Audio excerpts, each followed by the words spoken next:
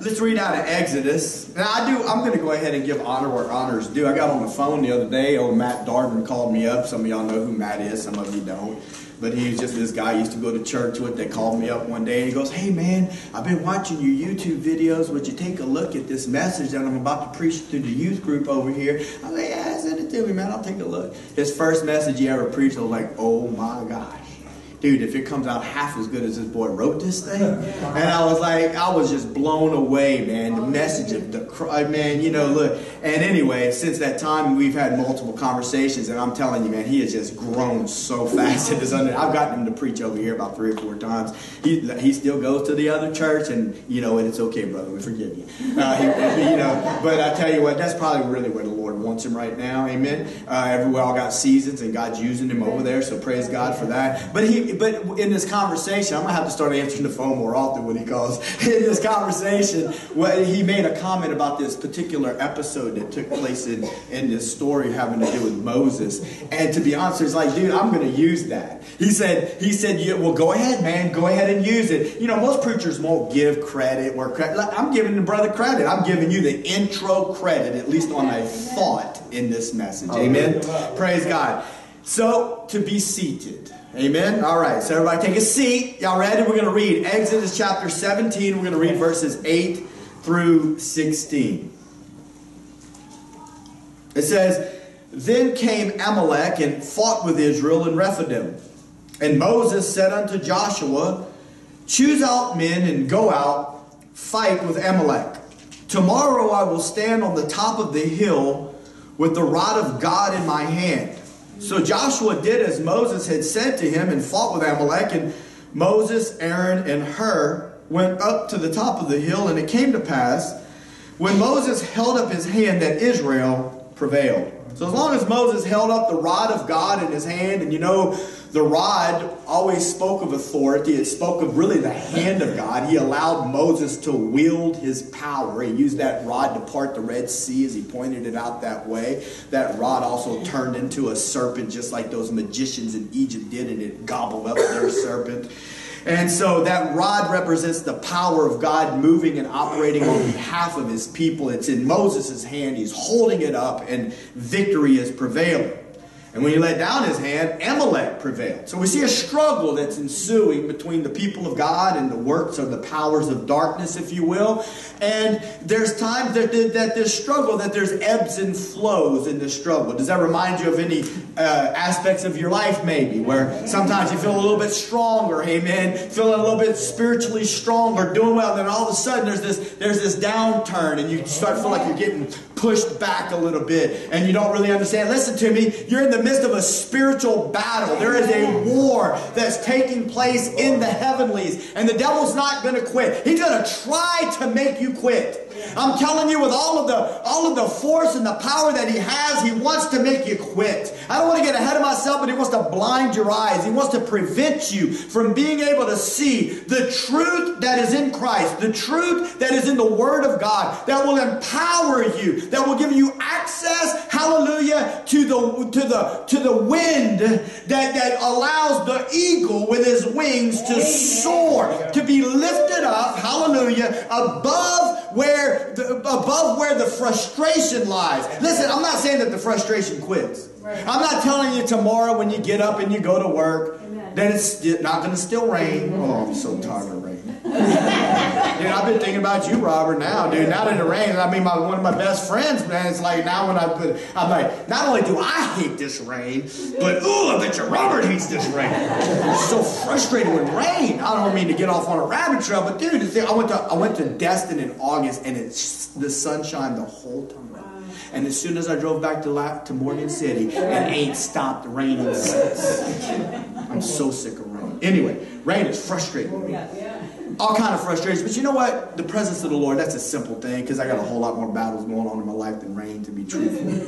You know, but frustrations will try to come. It's not that the frustrations are going to stop. It doesn't mean the rain's going to stop tomorrow. It doesn't mean that some family member isn't going to still talking trash behind your back. That an old friend of yours isn't going to be saying things. Oh yeah, well he said whatever. Look at him, whatever. He's all religious, but look what. Okay, and it doesn't mean that all that stuff's going to stop. But let me tell you something. The presence of God entering into a situation when the grace of God shows up, when you begin to allow to really get a revelation of allowing the Lord to be your defender. Listen to me, it's one thing to say it. Come on, somebody. Have you ever just felt like you had to take up for yourself? That you had to defend? Oh no, they didn't do that to me, did they? Did they just insult me? Did they just say that thing to me? Oh, did they really put that on Facebook? Did they just go there? Oh yeah, they did. Now what are you going to do, Christian? Are you going to be like the rest of the world, like the rest of the Facebook community? It's, you know, are you going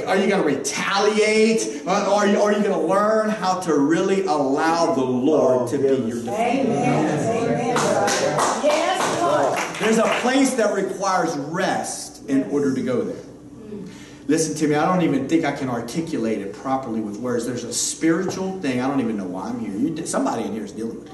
I don't even know if I can articulate it with words. I know a lot of words, but I don't think I can get it out properly to describe to you the spiritual struggle that takes place when you've been, whenever conflict has entered your life, when you feel like you've been wronged, when you feel like somebody has done something to you, and the desire that rises up on the inside of you in order to get back in your own strength, to rectify yourself, to take your own defense, to say, be like you were in a courtroom, and I will be my own defense attorney, Your Honor. I will be handling my own case today, and I am going to lay out the cause of why I'm right and why this person's wrong. You understand what I'm trying to say?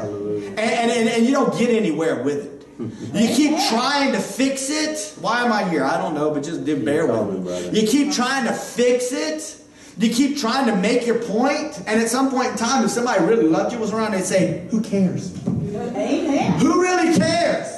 You keep on trying to fix this situation. You're trying to convince everybody, and guess what? You're probably right. You were probably wronged in the midst of this situation, but can I tell you, you're spending so much energy on it, you're not getting anywhere. You're just creating more turmoil, more frustration in the midst of your life, and what the Lord's wanting you to do is to learn how to rest and allow Him to truly be your defender. Not to just say it, oh, the Lord's my defender. I can remember sitting in a car one time with this woman that worked with me, and she had those frustrations going on. I was trying to minister to her, and she was saying this, that, and she's like, the Lord's my defender. And I finally stopped and I said, okay, sister, I believe that. And I mean, look, Lord knows that I've said that many a times and haven't really allowed Him to be the defender, but you ain't letting God be your defender right now. You got a real good positive confession coming out your mouth. But really and truly what you're saying is you're going to get your vengeance. But the Word of God says, vengeance is mine, says the Lord. Listen to me, when you humble yourself, when you humble yourself in the midst of a circumstance, when the Lord says, you know, and I'm kind of shooting from the hip here, but vengeance is mine, says the Lord. And then there's another place where He talks about, you know, walking in humility, and I will heap fires of coal upon their head. You know, the right attitude is not like, oh yeah, I'm going to let the Lord get them.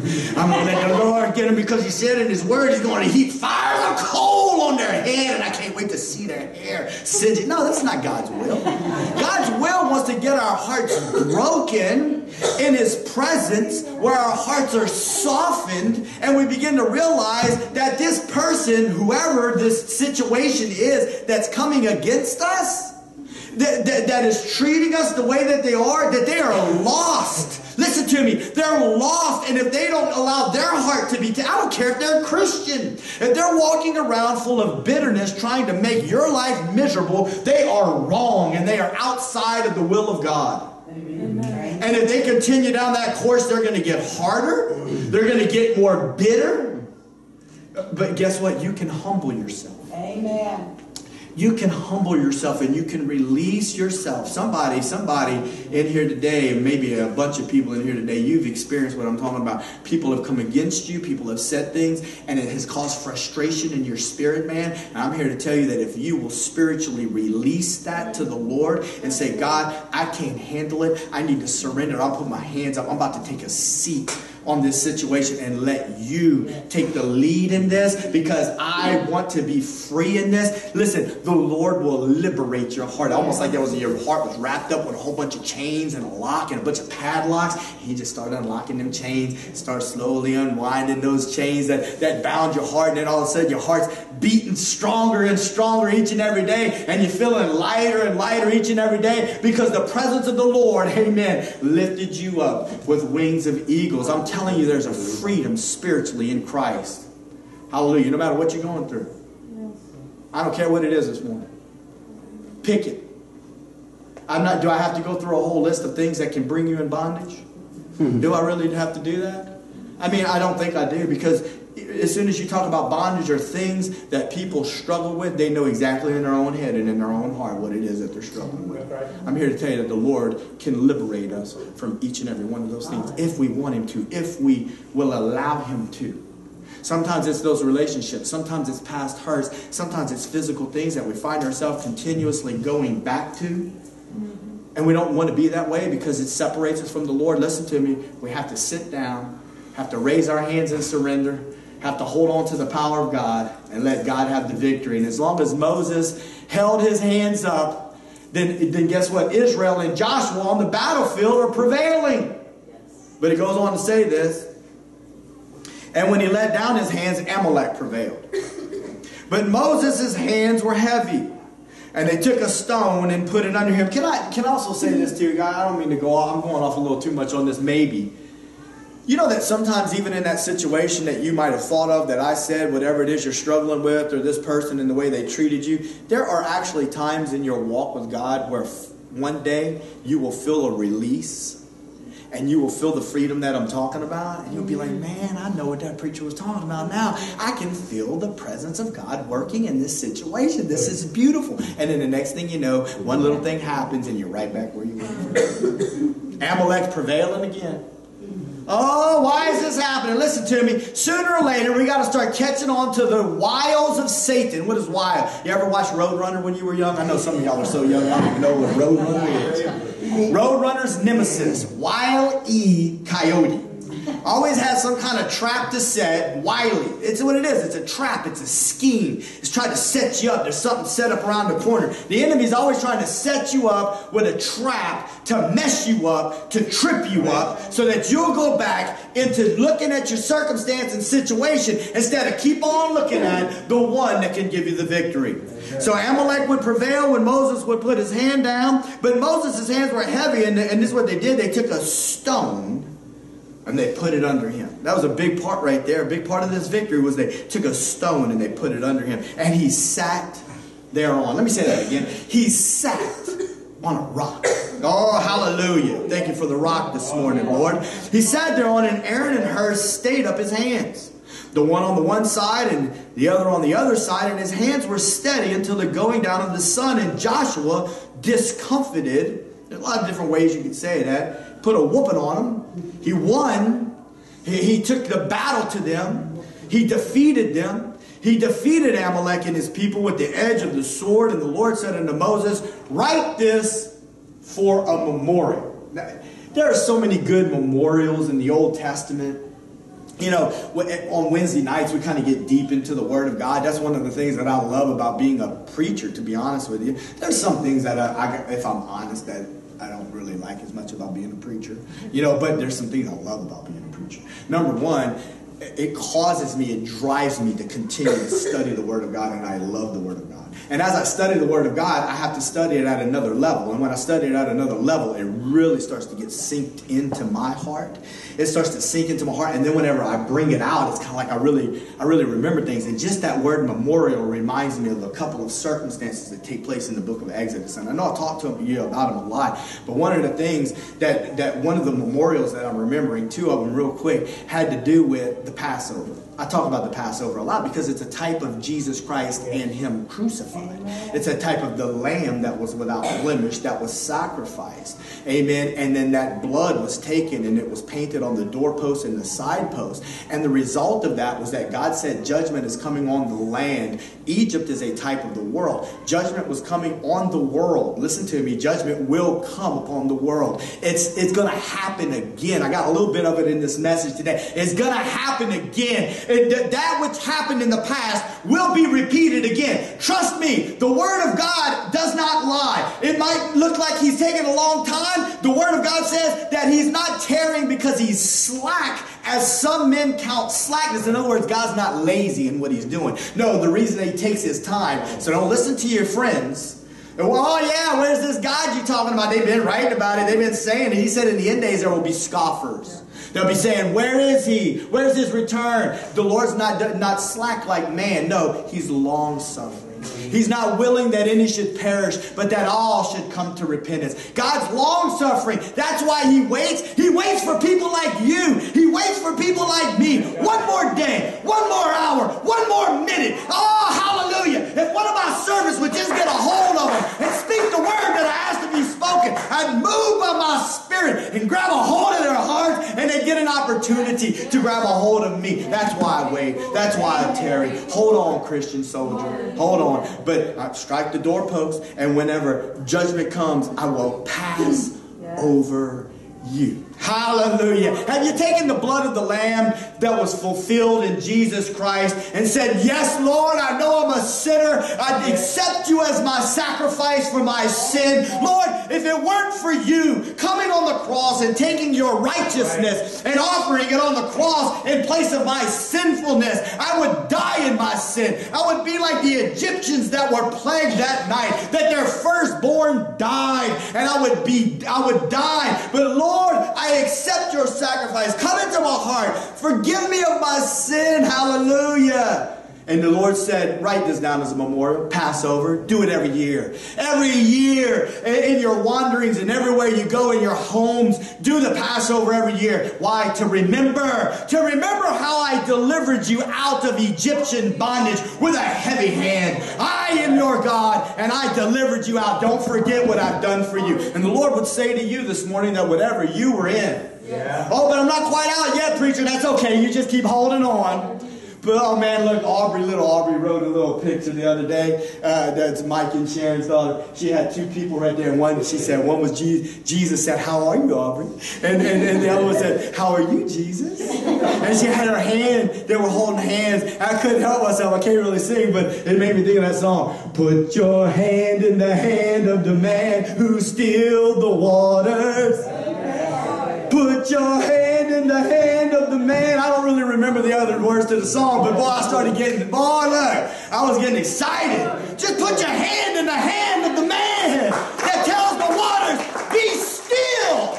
And they listen to him. Oh, there's a place of rest.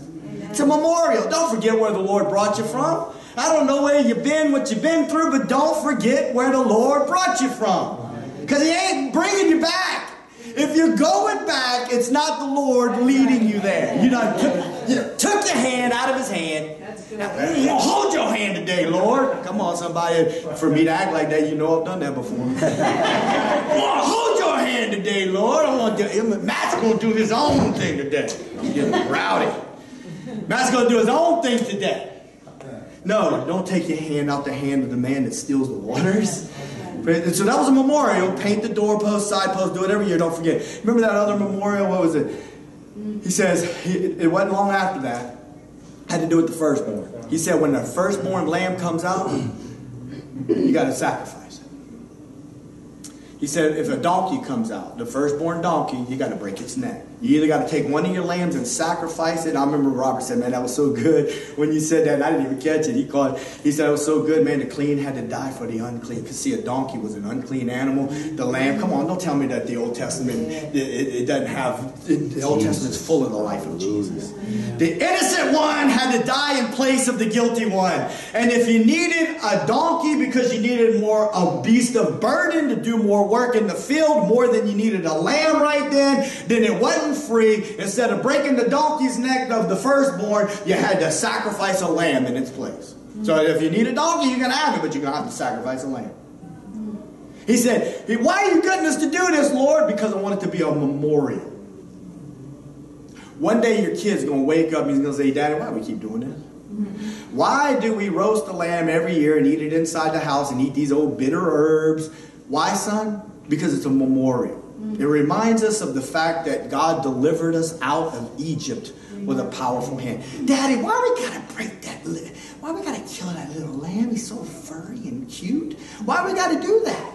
Why we gotta do that every time there's a firstborn? Why we gotta break that donkey's neck? That's mean, Daddy. No. It's a memorial, son. See, that's not mean. Right. No.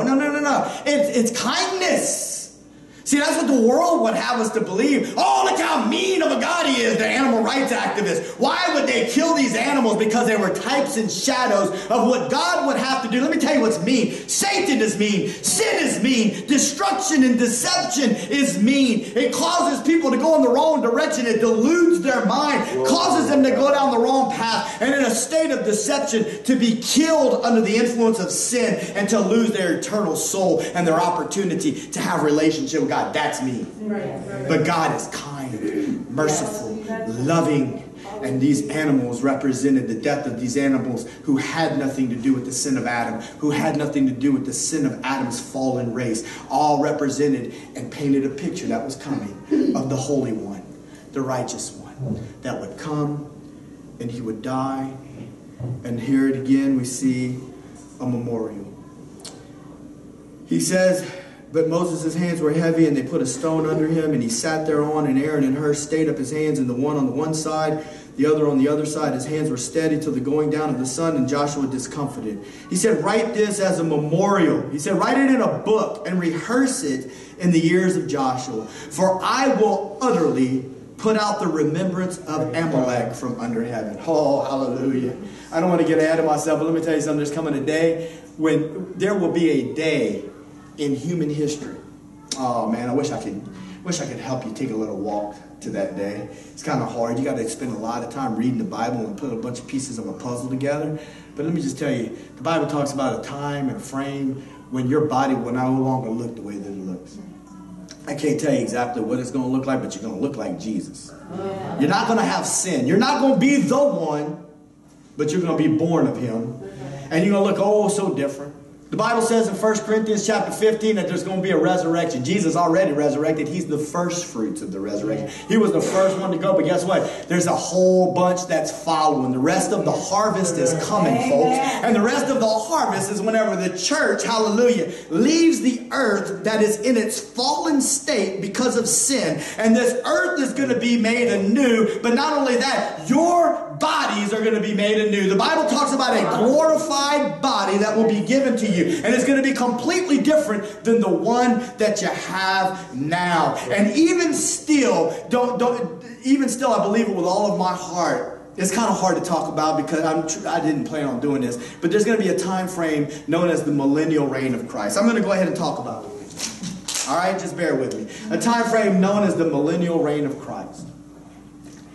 And in the millennial reign of Christ, it's going to be so different than the way that it is now. See, right now, there's a God of this world, the prince of the power of the earth. Jesus called him the prince. He's the God of this evil age that we're in. He's given power. I'm talking about Satan. He's given power to work through sin in man to bring destruction. We see it all around us. We see it in our own lives.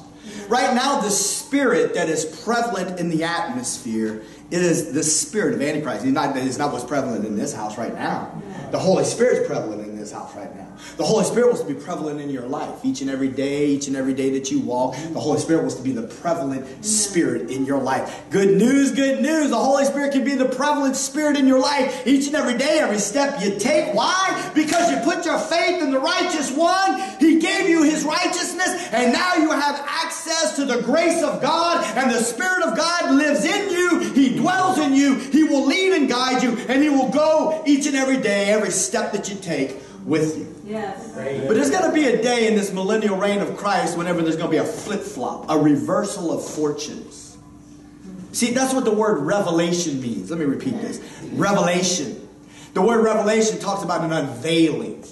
That which you couldn't see before, now you can see. I was talking about Revelation a couple of Wednesdays ago when I was talking about the Word. And what I meant by that was, in case some people don't understand, is that sometimes we read something and we kind of understand how to read the words on the page, but we don't understand what it is that we're reading. We need a revelation from the Holy Spirit. We need the Holy Spirit to unveil the scales from our eyes so that we can see. That's what the word revelation means when we talk about the book of Revelation. It means, the word is apocalypto. Apocalypse, the unveiling. What is the book of Revelation going to unveil? It's going to unveil Jesus. He's going to be revealed. That which was spoken of for thousands of years of human history that said, hey, he's coming.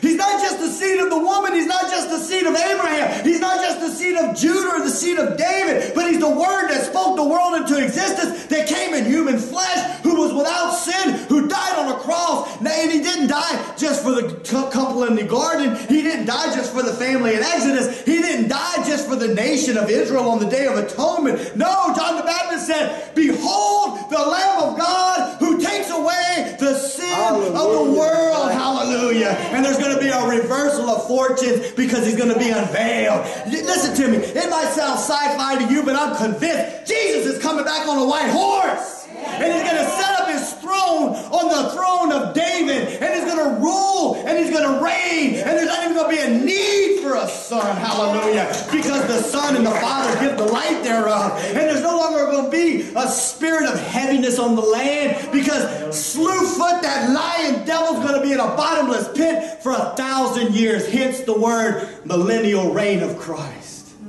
And I see it now. I see it. All the saints of old who had believed in the Lord on that day, who now have glorified bodies. This is the way I see it. Listen to me. Part of this is my commentary. I ain't going to lie to you. I'm going to tell you when it's partly my commentary, because I can't prove it exactly.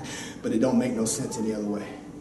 Here you are during the millennial reign of Christ. You've either died and you've gone up in the resurrection. You've received your glorified body, because that's what it says in 1 Corinthians. It said the dead in Christ shall rise first. Yeah. Then we who are alive and remain will go to meet them in the air. And there we shall be with the Lord forevermore. Oh, yeah. Receive the glorified body according to 1 Corinthians 15.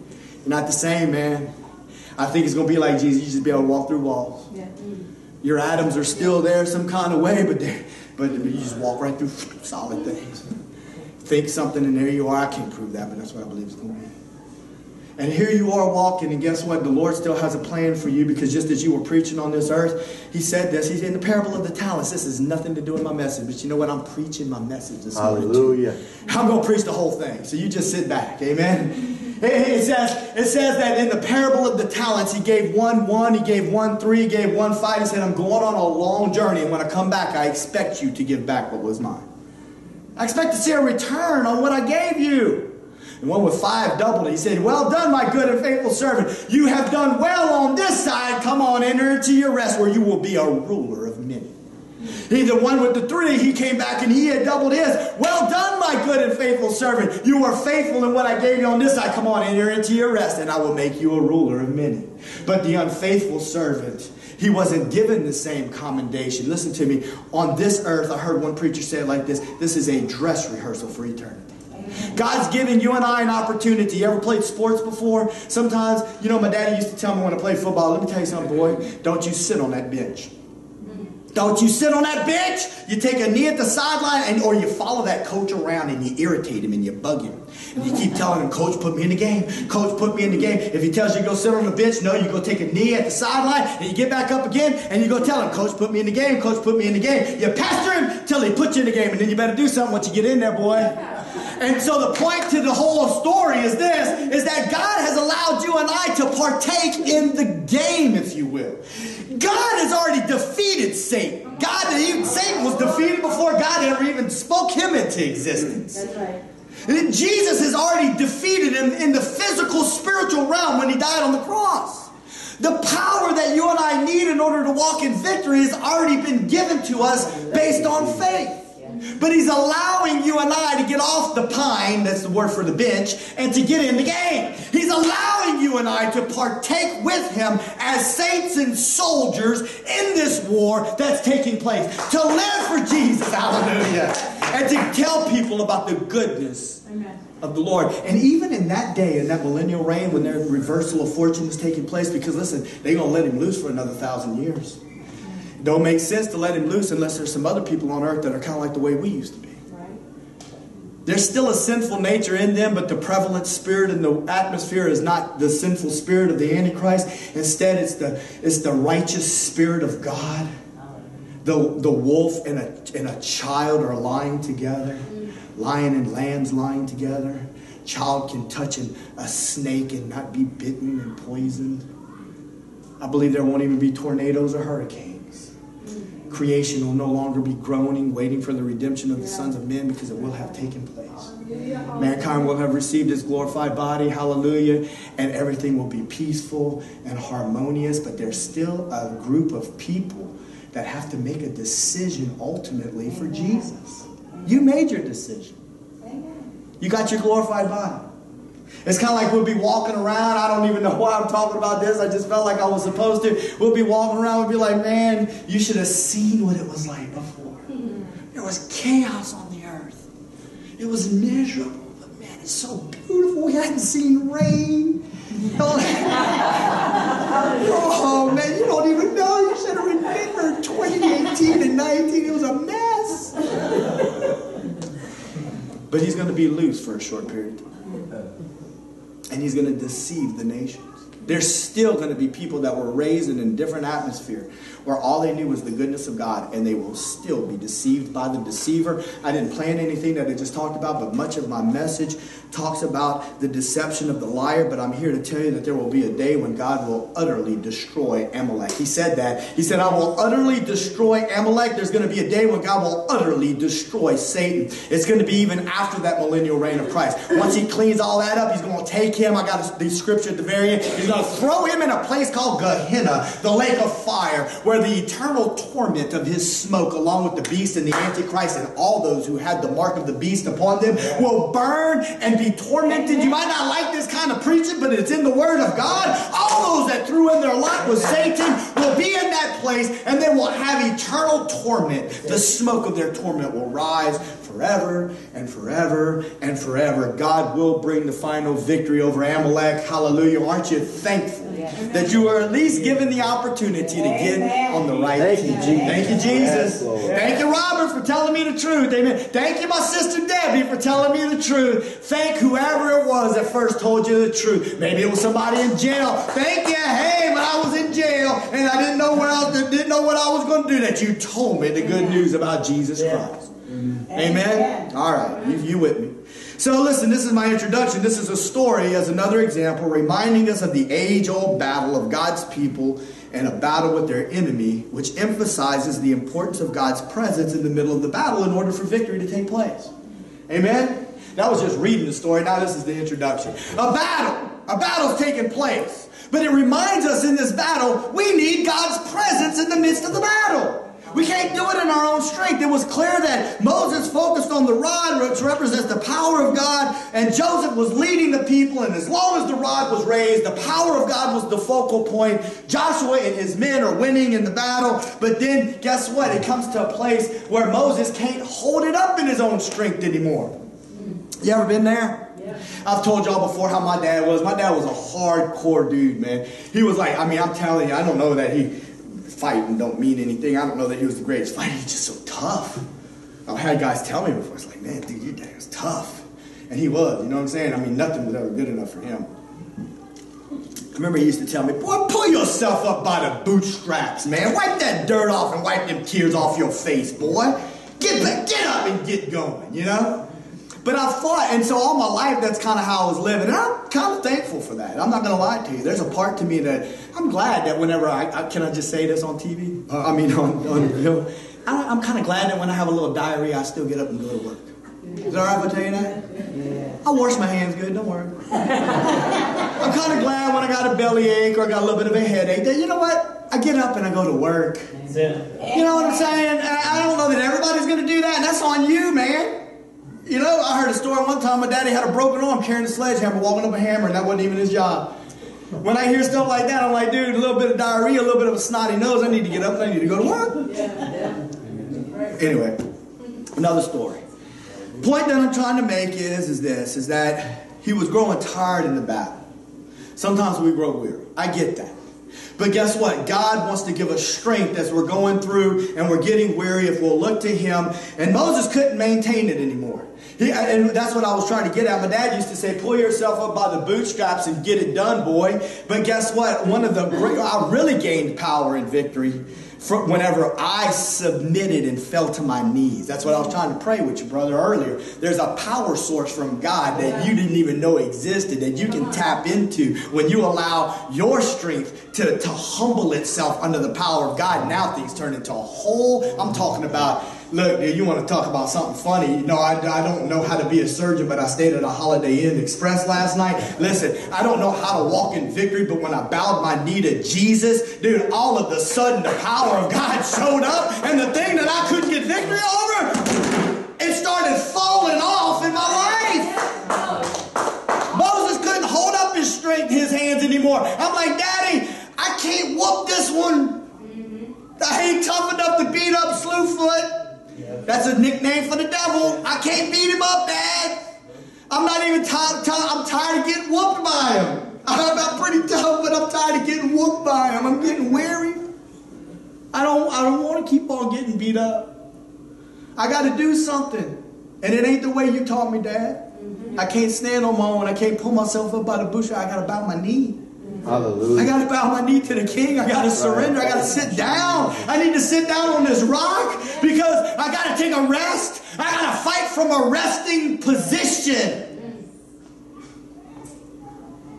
You know, many have emphasized the help of Hur and Aaron regarding Moses, you know, how they raised his hands, and we need brothers and sisters in the Lord to help us, and all that's true. We need brothers and sisters in the Lord to help us, but listen, that shouldn't be the emphasis of what we look at. Yeah. The church will turn everything into a doctrine before you know it. You got men's groups and women's groups. Oh, and don't get me wrong, I'm not picking on what she was saying. I think it's good if women can come together and share their concerns. But listen to me, freedom is not in you opening your mouth and confessing to your sister in the Lord. Freedom is in you getting to the Lord and saying, Lord, I need you to take this thing from me. I need you to work in me. Lord, I need the victory and the power of you to work in my heart. Amen. Praise God. Hallelujah. We need that in our lives. Amen. We need brothers and sisters that will remind us that we can't win it in our own strength. That's right. That's right. Ultimately, we should be aware that it wasn't Aaron that won the battle. It wasn't Moses that won the battle. It was the Lord that won the battle. And the biggest part that Hur and Aaron played, in my opinion, in this victory, is they helped Moses hold up his hands. But you know what they did? They helped him take a seat on a rock. Oh, hallelujah. They put that rock up under his hiney and said, Moses, you need to take a seat on the rock. You need to learn how to rest in Christ. That brings me to point number 1. I only got 5 minutes to preach 4 points, but we're going to do it. You just hang with me. It's going to happen. Point number 1, the valley of darkness. The word Amalek means a valley dweller. He was the enemy of Israel. Let me tell you something. Your enemy lives in a valley called the valley of darkness. He thrives in darkness. He thrives in the low places, and he wants to get you to come fight him where he lives. He wants you to come to his neighborhood. He does not want you to be able to fight from the position of where God has given you the victory. Preach, that's good. Because he can't defeat Jesus. Amen. He's already been defeated by Jesus. Hallelujah. Amalek is a valley dweller. We need to understand who we're fighting. See, he wants you to come to this place and fight. I don't know that we have time to go through all the scriptures, but I want to kind of give you a little bit of a thought. See, in darkness we fail when we fight. I want you to know that the enemy, Amalek, Satan, the one that you and I are fighting, he has a plan to bring the whole world under his submission. It's a very organized, methodical plan. I don't want to get all into all that world domination stuff right now, but I'm here to tell you that it's a reality. From the beginning of when he attempted to exalt himself above the throne of God, he has not stopped. He continues to try to take over this world. It's happening as we speak. I guarantee you, listen to me, all this chatter on the TV, oh, it's the Dems, oh, it was Trump, oh, it's the Dems, oh, it was Trump. All this going back and forth like a ping pong game. You know what that is? That's just distraction. Yeah, somebody did it. There's probably some garbage on both sides, to be truthful. The fact of the matter is, though, there's a whole lot bigger stuff going on behind the scenes, and they're just trying to distract us, to get our eyes off of what's really happening. As the enemy, in an organized effort, attempts to bring this world back under a one world order. I'm telling you, he tried to do it at Babel. God confused the languages, and from that time frame moving forward, he has continued to do it again, and he will continue until Amalek is utterly destroyed. There's a scripture in 2 Thessalonians chapter 2, verses 3 through 4. And it talks about the fact, I'm not going to read it to you, but it talks about the fact that one day the son of perdition, it's talking about the Antichrist, will be revealed.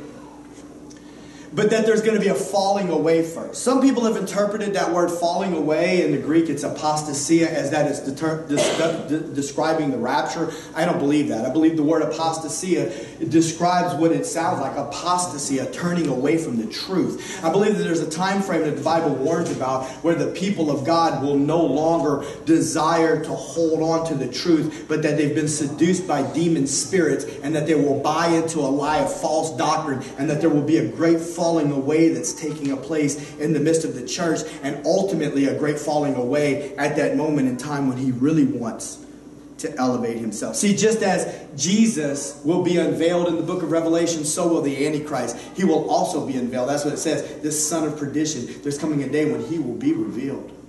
But even now we see a falling away from good, sound doctrine.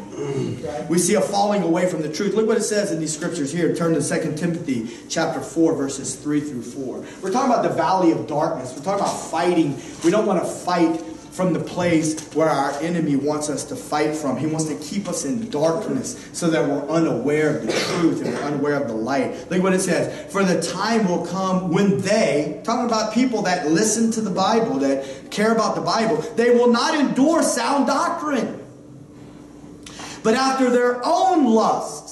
You know that there's people that want to have what they think is Jesus and what they want to do at the same time. Come on, preach it. There's people that want to say, but I want to believe that it's okay that Sarah and Timmy get married and live together. I want to believe that it's okay that I cohabitate with my significant other and have sex outside of marriage. I want to believe that it's okay that I get high if I want to get high. I want to believe that it's okay that I do what it is that I want to do. They won't endure sound doctrine, but after their own lust, they will heap to themselves. They'll make piles of preachers because they have itchy ears. If you look up the word itchy, you know what it means? Pleasant words. They want a preacher that's going to speak pleasant words to them.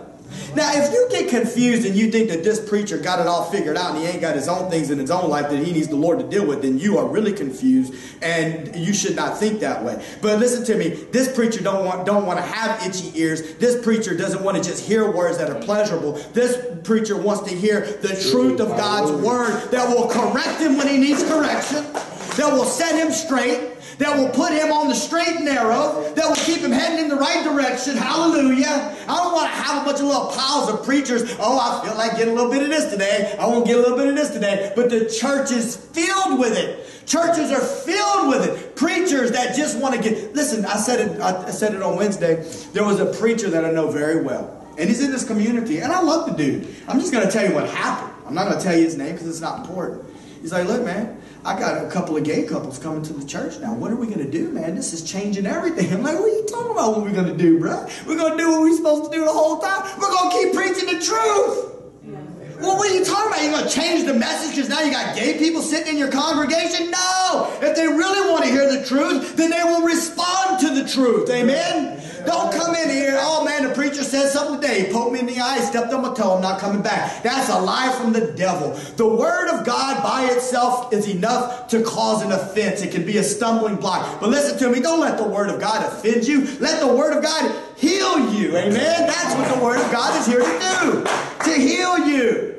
Just thank a preacher that'll tell you the truth. Amen? Amen. They have itchy ears. They shall turn away their ears from the truth, and they will be turned to fables. 1 Timothy 4:1 says this. Now the Spirit, talking about the Holy Spirit, the Spirit speaks expressly. The Holy Spirit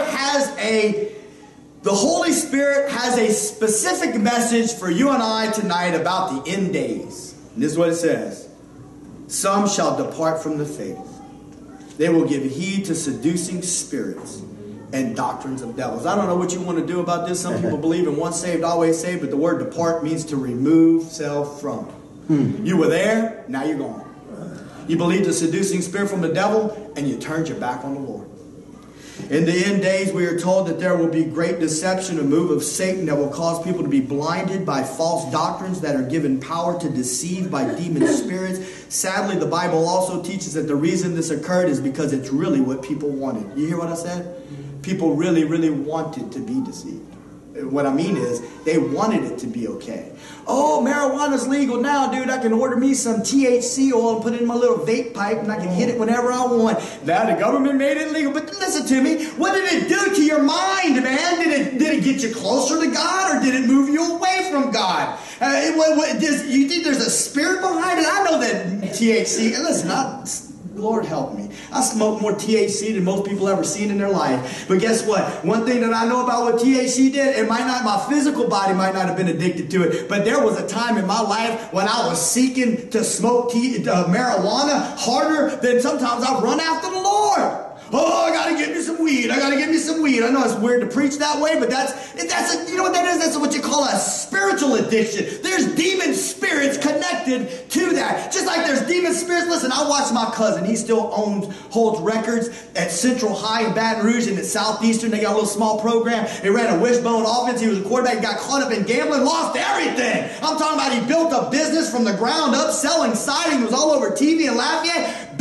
Made millions, lost it. Made hundreds and hundreds of thousands again, lost it. Listen, whenever that kind of thing happens, there are demon spirits connected to that. That's why you can't just stop. That's why you can't just say no. But I'm here to tell you, good news, good news. When you sit down on the rock, hallelujah, the Holy Spirit will break the power of that thing. Break the power of that thing in your life. Give you victory in that area. Oh, thank you, Lord. But sometimes people want to live in their darkness. They don't want to hear all of that.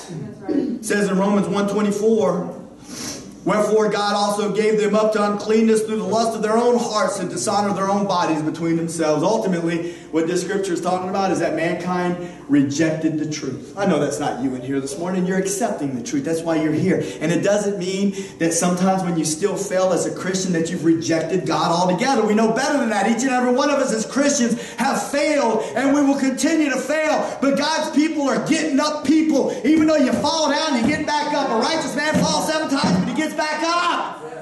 Hallelujah. And then one day the Lord's going to give you the victory in that area as you learn to sit on the rock.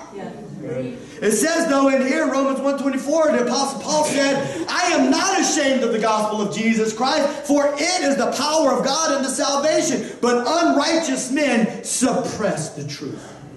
Oh, I don't want to hear that. That's truth. I don't want to hear what that preacher just said. Everything was good up until that point. La, la, la, la, la, la, la, la, la, la. I don't want to hear that. No, you suppress the truth. Guess what he'll do? At some point in time, he'll turn you over to yourself. Yeah. Amen. I don't know about you, but I've been in some dark places, folks. I'm not as dark as some people, but I've been in some dark places. Been in some places I don't want to go back to. Oh, Lord, please don't turn me over to myself. Please, Lord, don't turn me over to myself. I don't want to go back where I've been. I'm not trying to just get all emotional. I'm trying to tell you the truth. I don't want to go back to where I've been. I was a mess. I was being destroyed. God will give you wings like an eagle. He'll lift you up. He'll bring you somewhere where you never thought you could go. Lord, don't turn me over to myself. It says in 2 Thessalonians chapter 2, 8 through 12 is part of that scripture that we already talked about, where the Antichrist is going to be revealed. Ultimately, there's going to be a day when he's going to be on this earth and he's going to be performing miracles, and people are going to be so deceived. He's going to cause fire to fall from the sky. He's going to cause all kinds of stuff to happen, and people are going to be like, oh, worship him. Worship him. He's a false god that elevated himself. But the thing of it is this is what the scripture says this. Because it's going to say, and with all deceivable of unrighteousness in them that perish. Why? Because they received not the love of the truth that they might be saved. And for this cause, God shall send them strong delusion. They wanted to believe a lie, so God allowed them to believe a lie. If that's what they want, God will allow it. That's why when you try to talk to somebody and there's something that's in their life that's blatant sin, and they're just like completely blown out, and they're looking at you like you're stupid and crazy, they're believing in a delusion. And right now, it doesn't mean that they never will come to the place, but you're throwing pearls before swine and you try to convince them. The Holy Spirit has to convince them. God will allow people to believe a delusion. I don't even have time to go to the text in the Old Testament where God said, okay, who's going to help me out here? And a lying spirit showed up and said, I'll help you. What you going to do? I'll go and tell them that they're going to win when they're really going to lose. Good, go tell them, because that's what he wants to hear anyway. He wants to hear he's going to win, but I'm trying to tell him that he's going to lose, but he doesn't want to hear what I'm going to say, and so he's going to move forward anyway. So go ahead and encourage him in his lies. For this cause, God will give them strong delusion that they would believe a lie, that they all might be damned who believed not the truth, but had pleasure in unrighteousness. Lord, help us. Help us that we wouldn't have pleasure in unrighteousness. Yes. You know God can change your taste buds. Amen. You know that? I mean, he'll change the flavor of the way things taste to you. That's what I need. I don't know about you. I need a surgical removal of my old taste buds, and Lord, give me some new ones. Right. I don't want to like the way that stuff that I used to like the way it tasted to taste it. I don't want it to be good anymore. Amen. I want some new taste buds, Lord. Ultimately, Satan will deceive millions and drag them to his eternal valley. But don't be confused. He's deceiving millions today. People are walking in darkness and unrighteousness, and they love it and they want to stay in it, and God will give them what they thought that they wanted. Right. You know, there's another scripture in John 3 where it talks about this is the condemnation of the world. Men loved darkness and they would not come to the light. They wanted to hide their deeds, and they didn't want to bring their deeds to the light where they could be manifest, where God could prove, hey, look at what they're doing. They're doing the work of light. Amen. That was point number one. Amalek means valley dweller. There's an enemy that wants to cloud our mind with deception. He wants us to cause us to walk in a darkened valley. But you know what the Word of God says? Yea, though I walk through the valley of the shadow of death, I will fear no evil, for your rod and your staff, they comfort me. You got the Lord on your side, amen, even when you're in the valley of darkness, hallelujah. Darkness can't defeat you. The Lord is your victory, and that brings me to point number 2. Bear with me. Go ahead, get your bathroom break if that's what you got to do, because I'm preaching this message. Amen. Praise God. Point number 2, let Joshua fight.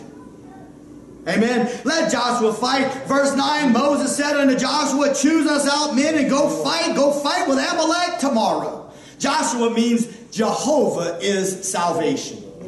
Did you know that Joshua is the Hebrew variant of Jesus, which is the Greek word? Jesus' name was Joshua. A lot of these people get caught up in this Hebrew stuff, and they're like, oh, his real name is Yeshua, and if you don't pray in the name of Yeshua, you're not going to get your victory. I ain't like that, but I'm just trying to say there is truth. His name is Yeshua. Jesus is Joshua. Hallelujah. And so in some ways, Joshua is the Old Testament type of Jesus. In many other ways, we've seen how other people are types. The point that I'm trying to make is that you got to let Joshua go before you in the battle. You got to let Joshua lead the battle. You got to let Joshua fight the battle. You got to let Jesus give you the victory. You can't just pull yourself up by the bootstraps. You need to let the Lord do it. Look at Romans chapter 5, verses 1 through 2. It says, therefore, being justified by faith, we have peace with God through our Lord Jesus Christ, by whom also we have access by faith into what? You know what access is. I'm about to break it down for you, but you know what access is. It's an open door that you're able to walk through. So we have access by faith into this grace wherein we stand and rejoice in hope of the glory of God. Hallelujah! Don't fall asleep on me. I know you get tired. I know that people's attention span's only supposedly 30 minutes, but we're breaking those traditions. Thank you, Lord. Yes. We have access to grace where we can stand. We're in the last days and we need to be able to stand in the face of adversity. The word's just, there's three main concepts I want to talk about real quick. Justified by faith. You know, and I'm not going to break it down too much, but I just want you to know that when you're justified by faith, it means you're righteous in the eyes of God and He says so. Let me repeat that. You're righteous in the eyes of God and He says so. I was trying to talk to my nephew about this scripture one time. He's like, keep talking about the cross, keep talking about the cross. I'm like, let me give you an example. You read this scripture right here, Romans 5, 1 through 2. Go back to the top. Therefore, being justified by faith, we have peace with God through our Lord Jesus Christ. Next verse. By whom also we have access by faith into this grace wherein we stand and rejoice in the hope of the glory of God. Did you see the word cross in there? You didn't see the word cross, did you? But can I tell you that this scripture is screaming the word cross? Amen. Can I tell you because the word justified means or you've been made righteous? Can I tell you that the way you were made righteous is that God the Father sent the righteous one? And the righteous one took his righteousness and put it on a cross. Why? So that he could pay a penalty and that an exchange could take place where he would take your sin upon him and give his righteousness to you. And when you said yes to that plan, guess what happened? God clothed you in the righteousness of Jesus. And he said, justified by faith, righteous by faith. And now guess what? You have access by faith into this grace. You have access by faith into this grace. See, now you're clothed in the righteousness of God so the Holy Spirit can live in you. And what you need moving and operating in your life is the grace of God, of Joshua going before you in the middle of the battle and doing for you what you could not do for yourself. Amen. What is it that you struggle with? You need grace in that area of your life. A supernatural power from God that does something on the inside of you. It's grace that changes the taste buds. It's grace that defeats Amalek. It's grace that moves and operates in your life. It's grace that puts the knockout punch on the enemy. It's grace. It's grace. It's grace. It's the power of the Holy Spirit that moves in your life, that gives you the victory. It's grace that prevents you from going down the wrong path to begin with. Hallelujah. And the reason you have entree into grace, the reason you have an open door is because you've been justified. That's good. The Holy Spirit moves with grace based upon what Jesus already did at the cross. Amen. Because of what Jesus did at the cross, you've been given the gift of righteousness. I'm going to keep saying it the same thing, but I'm going to say it different ways. Because Jesus went to the cross and gave you the gift of righteousness, now you have access to grace. Grace gives you victory. Amen. We need your grace, Lord. Yes, sir. But you don't know how bad it is, preacher. Oh, no, I may not know how bad it is in your life, and I'm not making fun of it, but guess what? I don't care how bad it is. Grace will get you through. Amen. Because now it ain't you working it, man. It's the Holy Spirit doing the job. Hallelujah. Grace enters in wherein we stand. You know what that word means? It means established. Boy, that's a good word. Established firm. I don't know about you, but I want to be established in the faith. Yes. Not a rock, standing on a rock. But before I'll ever stand on a rock, next week I think I'm going to preach a message called Sit, Walk, Stand. Before I'm ever going to learn how to stand on a rock, I better learn how to sit on a rock. Yes. Established in the faith. If you're going to stand, that's what I was about to say. To lead me into point number 3. If you're going to stand, you will have to learn to sit. Point number 3, take a rest on the rock. Amen? Verse 12. But Moses' hands were heavy, and they took a stone and they put it under him, and he sat thereon. So many times we're like Moses, but we can't keep the battle going. We mean well, we want to fight, but we can't keep our hands raised in our own strength. It wasn't until he sat on the rock that victory was fulfilled. You ever been in an exercise class before? Come on, some of you women, I know. I don't mind telling you, I've been in some of them little exercise classes like where you're trying to hold, all you're trying to do is just hold your arms up in the air. That's it. After you've done a few push-ups and a few different things, and you're just trying to hold your arm, and the arms are like burning, dude. Like my shoulders are on fire. I can't keep them up anymore. My hands are lowering like I'm just trying to fight it. If you've ever been there, you know what I'm talking about. Shoulders are hurting, man. Moses couldn't lift his hands up anymore. And what they did was they put a rock underneath him to give him some rest, and then they kind of helped him on the side. Man, that's what we need, dude. Yes. We need the grace of the Lord to give us the strength that we need in order to stay in the battle and just let God do what He got to do. That's it. I wish I could preach to you about hupomone, which means remain under the trial in a God-honoring way. Stay under it. Allow God to do what He has to do. Listen, Matthew 11, 28 through 30. We're talking about rest, resting on a rock.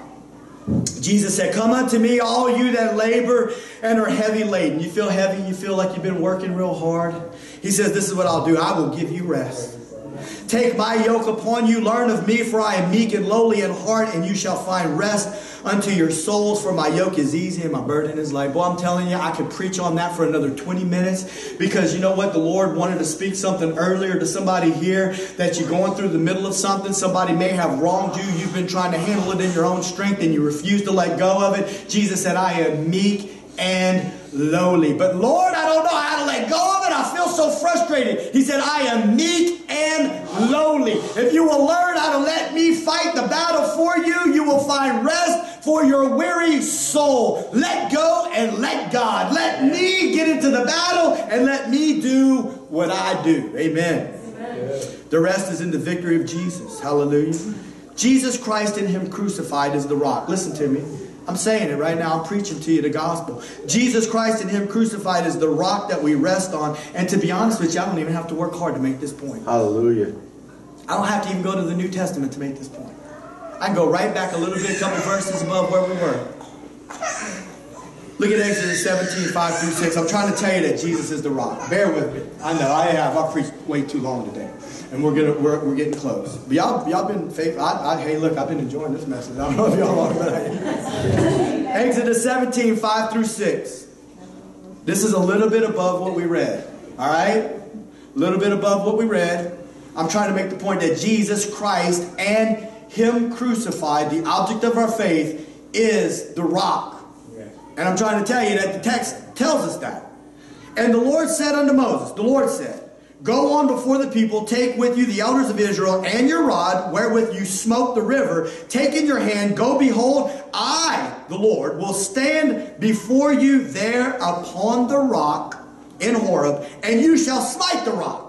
And there shall come water out of it, that the people may drink. And Moses did so in the sight of the elders of Israel. And the Apostle Paul said in the New Testament, and did all drink the same spiritual drink, for they drank of that spiritual rock that followed them, and that rock was Christ. Listen, he hit that rock with a stick. He smote the Lord on the rock with a stick. Jesus was smote when He was hung on the cross. Jesus died on that cross, and spiritual living water came flowing out of Him. He said, you're going to get thirsty again, Samaritan woman, if you drink the water out of this well. But any man that'll drink the waters that I give, they'll be like living waters that'll spring out of him. And he will never, ever, ever, ever, ever thirst again. Hallelujah. Jesus is the rock.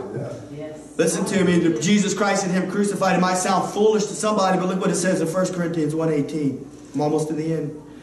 For the preaching of the cross is to them that perish foolishness, but unto us which are saved, it is the power of God. The message of the cross is the power of God. Yes. All right, this is point number 4. This is the last point. Y'all ready? Yes. Point number 4. Keep your eyes on the banner. Amen. Keep your eyes on the banner. It says in verse 15 of the text we were reading, Moses built an altar and called the name of it, y'all remember? Jehovah Nissi. Jehovah Nissi, which means God is my banner. You know what a banner is? I mean, I'm not trying to get all sports related on you, but banners, they hang them up, and they got some banners in the Superdome, not a whole lot of them, but one of them banners says World Champions. LSU's got a couple banners probably that say National Champions. Banners remind you of a victory. Banners, they show forth the victory. And guess what? The banner of the Lord, it not only shows a past victory, but it gives hope for a future. Yes. When you keep your eyes on the banner. I can remember one time I was in a 5K, and all of a sudden I got close, and I'm like, man, what is that? Man, it's a flag flapping in the air. It was a banner. Look, this is the end point. You're about to be done. It's a rally cry. It's a place that you to keep your eyes focused, to look upon, to understand that this is where the victory is. Jesus is the victory, amen. That's what Moses called that place. He called it the place of victory. It was the banner to keep your eyes on. God said in the text that we read that he would fight Amalek until the end, that there would be a day when the struggles of the dark valleys are gone. There will be a day when Satan will come to his end, when he is cast into the lake of fire. Listen to me, Revelation 20 verse 10. You can put it up there. I'm closing. 2 more verses. You ready? We're about to close, and we're just going to pray. We're going to ask God to give us revelation of the message. We're going to ask God to move in our hearts, amen, and to give us strength. Praise God. I'm not going to keep you but another 4 minutes. I know I went over, but you bear with me. Revelation 20 verse 10. The devil that deceived them was cast into the lake of fire and brimstone, where the beast and the false prophet are, and shall be tormented day and night forever and ever. I'm telling you, there's coming a day when Amalek will be utterly destroyed. God is going to get rid of him, and he will be no more. And until that day is here and the war is finally over, we have a banner to look to. Amen. It's a banner of victory. The banner is the victory of Jesus that he won for us at Calvary. Look at Galatians 6:14. Truthfully closing with this scripture. God forbid that I should glory save in, that's another way to say except in the cross of our Lord Jesus Christ. Why is he glorying in the cross? Because by this the world is crucified unto me, and I unto the world. See, the world and the spirit behind it are telling us it's okay to go in a certain direction, but the Spirit of God through his word is telling us that's not my direction. And because of the cross, I've been crucified to the lies of the world. Amen. And the world has been crucified to me. And I ain't trying to pick on nobody, but I'm just trying to say that's why I don't like Cardi B. And the only reason I'm bringing her up is because I guess Donnie was with you at the bowling alley and you told him something. They must have been playing her because he sent me a text and said, Rob's over here got me listening to Cardi B. That's why I don't like her. She's part of the world system. If you listen to her, that's on you. That's why I hate Mardi Gras. Oh, I'm about to go off now, another 15 minutes. Oh no, I'm about to say I hate Mardi Gras. And I'm not ashamed to look you in the eyeballs and tell you. And if you went to the parade, that's on you. And that's between you and Jesus. But if you never knew it was wrong, guess what? You came to the right church today. If you didn't like what I said, you could go down the road a couple of blocks and there'll be a preacher over there and he'll give you some pleasant words. And he'll talk to you and he'll tell you, oh, it's perfectly fine. But listen, there was a girl yesterday when I was working. She said, why are you in a bad mood? I said, because I hate Mardi Gras. Amen. She said, why do you hate Mardi Gras? Just people having fun. I said, no. Let me tell you what Mardi Gras is. I'm going to tell you. You wanted to know what Mardi Gras was? I'm about to tell you what Mardi Gras is. And I said, don't you get all loud on me either, girls, because you know we ain't got no insulation. All my patients going to hear. You let me talk to them one-on-one if they want to know my opinion about Mardi Gras. But you want to know, so I'm about to tell you about Mardi Gras. All right, here we go. Thank you, Jesus. I'm about to find it. I got to find it. Come on, bear with me. Bear with me now. Just give me a second. Here we go. Look at it. Put it up. Galatians chapter 5, verse 20. These are called the lusts of the flesh. Amen. Your flesh wants you to do some stuff that God don't want you to do. Me saying something is wrong isn't going to change your mindset. But me instituting the truth in your life will allow the Holy Spirit to have his way. And at some point in time when the Holy Spirit convinces you that what I told you is right, you won't want it anymore. Until that day, don't let me judge you. Don't let nobody else judge you. Look, even if you work for Robert and you might have went to the parade, don't let Robert judge you on Monday when he gives you a hard time. Come on, somebody, help me out. The Holy Spirit's going to do the work. But we're here to tell you the truth. Right? Here we go. These are the lusts of the flesh. Idolatry, witchcraft. You know what the word witchcraft really is in Greek? Pharmakia. You know what it's talking about? Taking drugs. Taking drugs that alter your senses. And you know what it does? It allows demon spirits to have a little easier access to jack up your life. I'm just telling you.